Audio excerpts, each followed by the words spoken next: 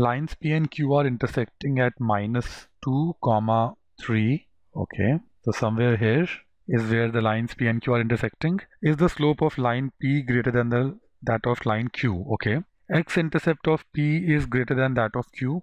So let's see. This is one line, and if it falls more sharply, something like this. So you see x-intercept of P, so this becomes line P and this becomes line Q.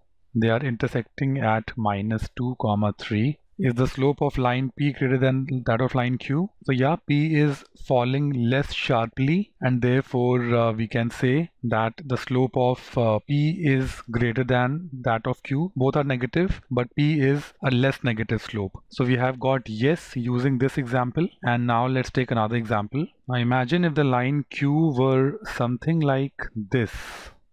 This is my line Q. So see, although its x-intercept is lesser than the line P, it has a positive slope, right? A positive slope will of course be greater than a negative slope. So in this case, we have got the answer no. Okay, so if these were the cases, this case we got yes as the answer. In this case, Q dash, we got no as the answer. Yes and no both are possible. Statement 1 is not sufficient. Look at statement 2 alone. Let's draw it fresh. This is the point, -2, 3. Y-intercept is lesser than that of Q. So let's draw two lines. This is one, this is another.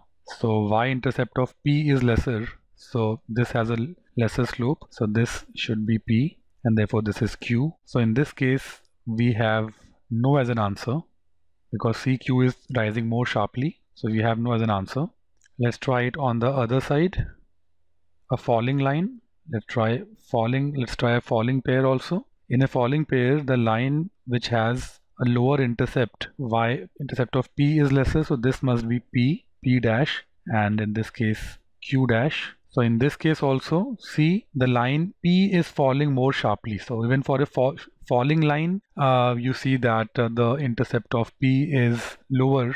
For that to be true, the slope should also be lower. So we are definitely getting no as an answer. In this case, we could not get a yes as an answer using statement 2. So therefore, this statement is sufficient. 1 is not sufficient. 2 is sufficient. Together it worked. Once again, this is important that see, for this pair, you had P having a greater slope. But in this case, this pair of Q dash and P, okay, just for conceptual clarity, let me draw another line.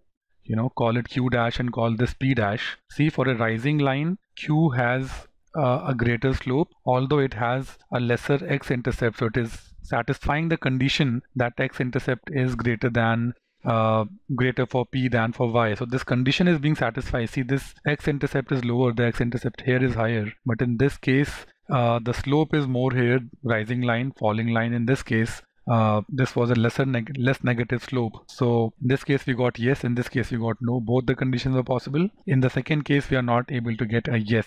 For a rising line, P has to be less rising, or if it is falling, it will have an even lower slope. And for falling cases also, for y-intercept to have a lower slope, it has to fall more. So the answer is option B.